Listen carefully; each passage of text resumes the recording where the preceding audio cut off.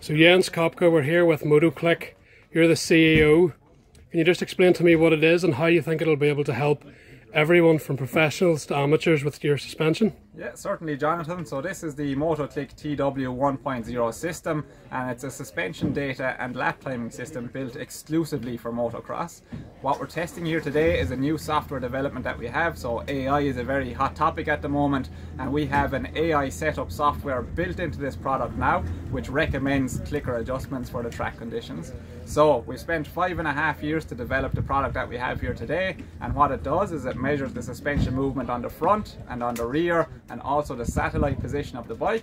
Once all that data is recorded, you can download it to your smartphone, either Android or iPhone, over Bluetooth, and then it's really easy to work with the data in the app to see your lap times and how the suspension moves. So another step on from that is the AI setup. So what this does is it automatically analyzes the suspension data. Firstly, it identifies if the spring tension, spring preload, spring rate is okay, and also if the valving is within specification or not.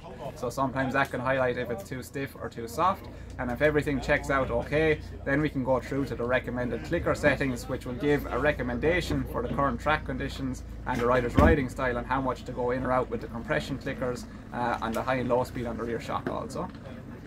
And the ease of use seems quite impressive from what we've seen today, especially for a rider who is maybe too scared to play with the clickers himself. This has given you exact what to do, whether to go too in, too softer for both the front and rear, so it's pretty accurate, and there doesn't seem to be a lot of margin for error, which is good for your average rider. That's exactly it. We've built this product for everyone. So in our market research, we found that over 90% of riders don't actually know what to do with the clickers. So we're working to address that problem. But as you said, the ease of use, this product is made to fit on the bike without making any modification to the bike, so everything is really easy to fit and quick to set up.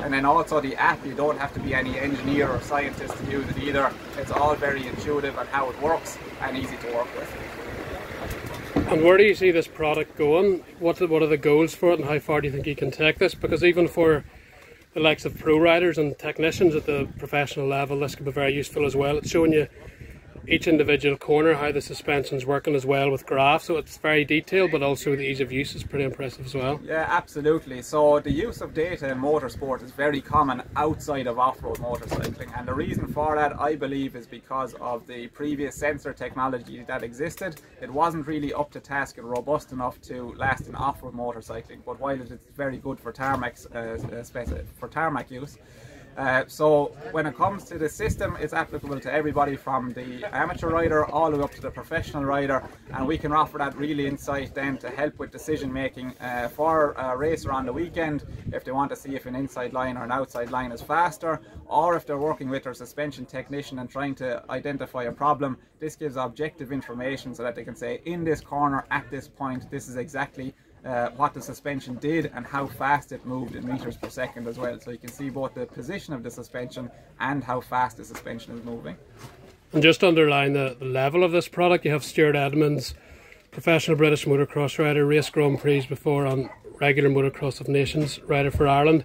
He's helped you with this product, so the quality is very high and he's very happy with it. Absolutely, yeah. So Stuart has been brilliant to work with over the last number of years. So we're working on this project for 5.5 years together at this stage, and through his work and development, we were able to make sure that the parts were up to task, that they'd last on the bike, and also that the information that we're given is what the rider really wants to see. So as you said, it's been used at professional level up into the British Championship, and obviously Stuart, a very capable rider, racing in the Motocross of Nations and having scored GP points as well in the past.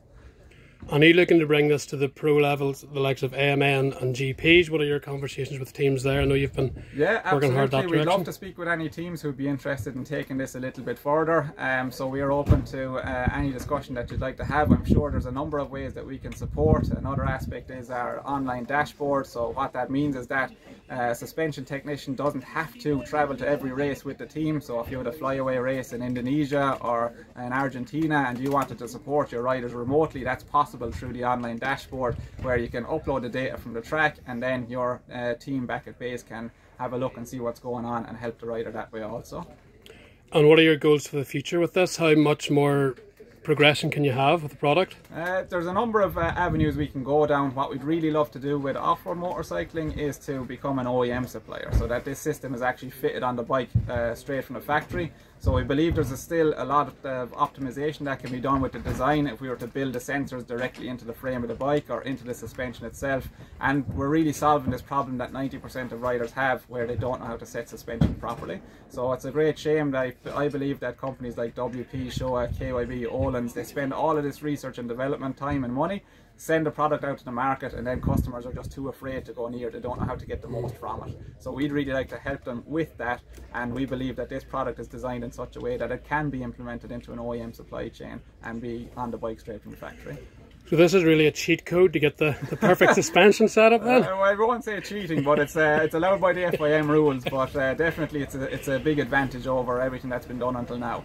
So yeah, we're working to develop it all the time, come up with settings all the time. So we spent the last number of months and years recording the data from the track with riders of every level. So there's another elderly gentleman here behind me today, Alan Cranston. He's nearly 70 years old, and he was testing with us. We have Richard here today, who's a more average rider, and then of course Stuart Edmonds then, who races at the professional level. So it works with every rider, you know.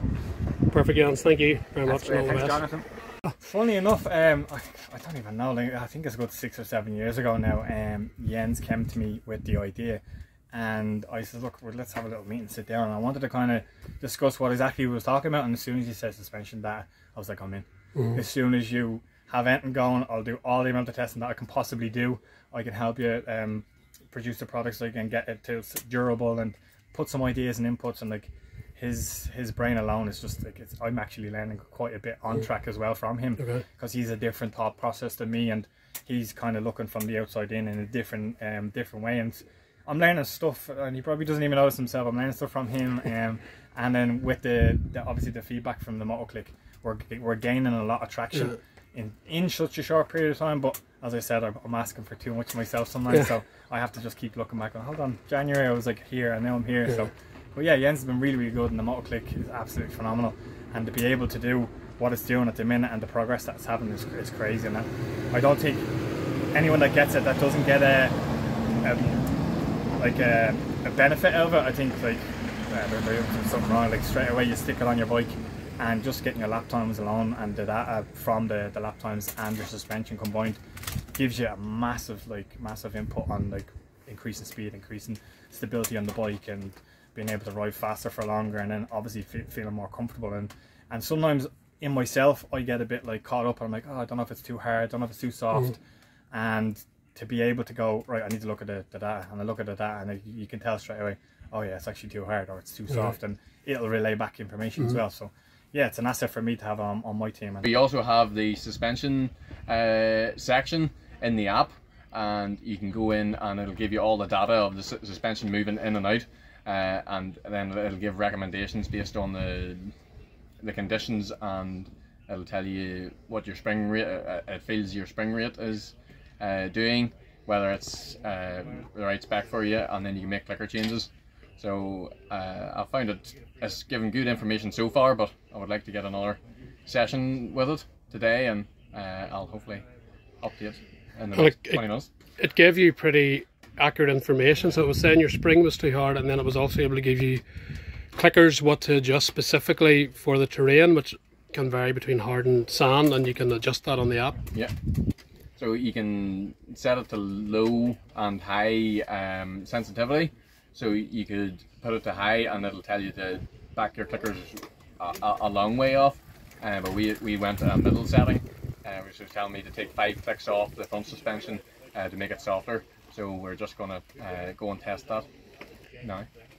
And for an amateur rider who doesn't have a lot of technical help in terms of suspension gurus, you know, you aren't GP riders with a whole team to adjust your suspension, how useful will this be on a race day for you? Track obviously changes a lot between practice, especially by third moto, and between practice and every race this is going to give you specific information on how your suspension is set up. It must be pretty advantageous for you. Absolutely. I could see it, you go on a race day and you just start get out and practice, and it'll give you a base setting, and then every session you'll just be making some fine adjustments, and then you'll know yourself how you're feeling and how the bike feels.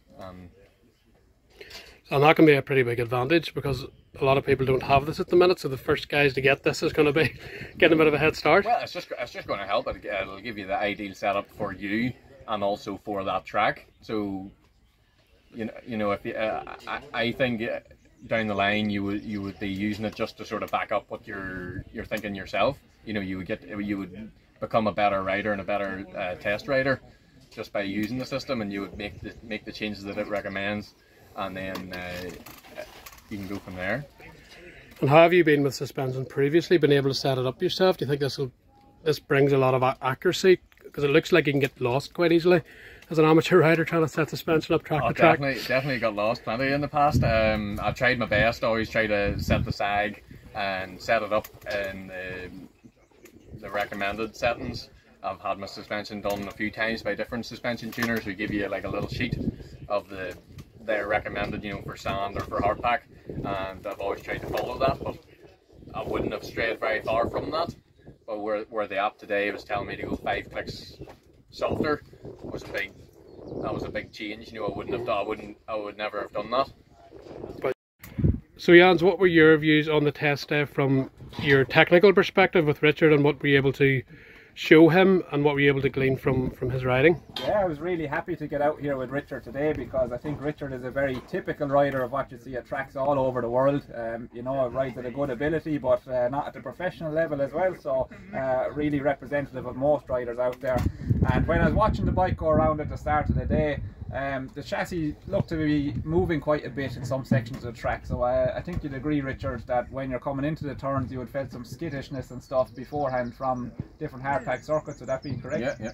And yeah, so then the first thing after the first session when we downloaded the data, what it highlighted was that maybe the front spring rate is a little bit too stiff, and that would tie in with that skittishness coming into the corner. So basically what's happening is, rather than the suspension being able to absorb the bumps, it's deflecting off them and won't give you that control. So it was nice then also when Richard said after that you know that this was an issue for you. So like, how long have you had this bike and been experiencing that problem? Or probably all my motocross career. I've always struggled with sort of front end feel and that coming into the corner, that you know what the front end's going to do. I've had this bike for a year and I did get the suspension set up, but it's just very interesting to see that it's telling me that the spring rate is still it's probably one rate too high. So I think that'll be next on my list, to drop a spring rate and then test again, and hopefully I'll see a good improvement and a good benefit.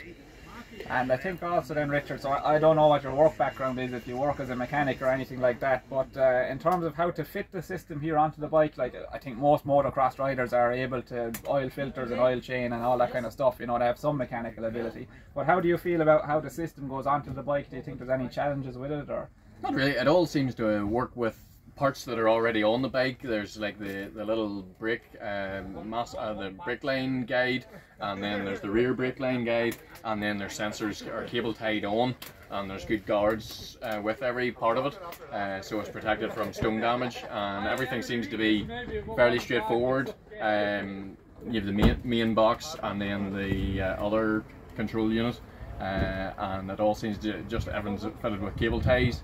And you can see there's still room on the bars. It's not a really big unit or anything, so it all seems to fit together quite well.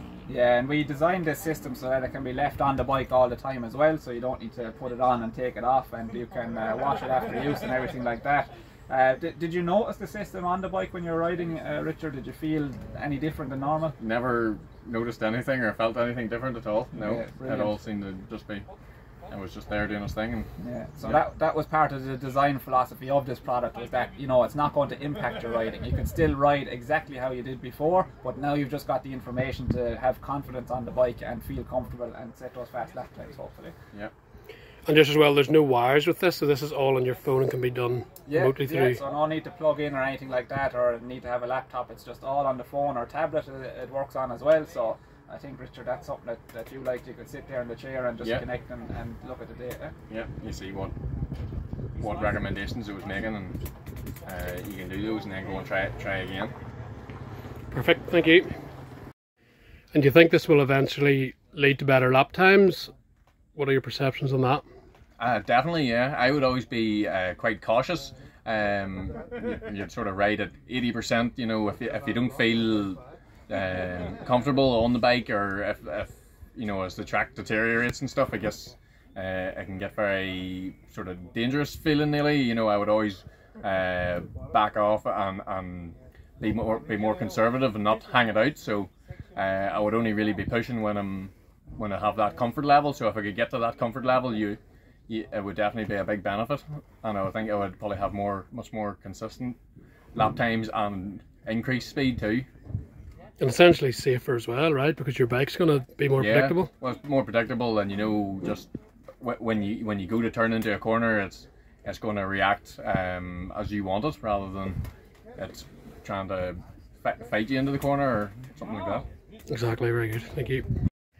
So Richard, you just had your session there after the adjustments with the Motoklik app. How did you find the improvements? Definitely, I could feel the improvement. I could feel the suspension moving more. When it took 5 clicks off the front and a few clicks off the back, I could feel the bike moving, the suspension moving more. When I was hitting there's a lot of stutter bumps, sharp bumps today, and it would be hitting the bike quite hard, and you were really trying to sort of bulldog through it.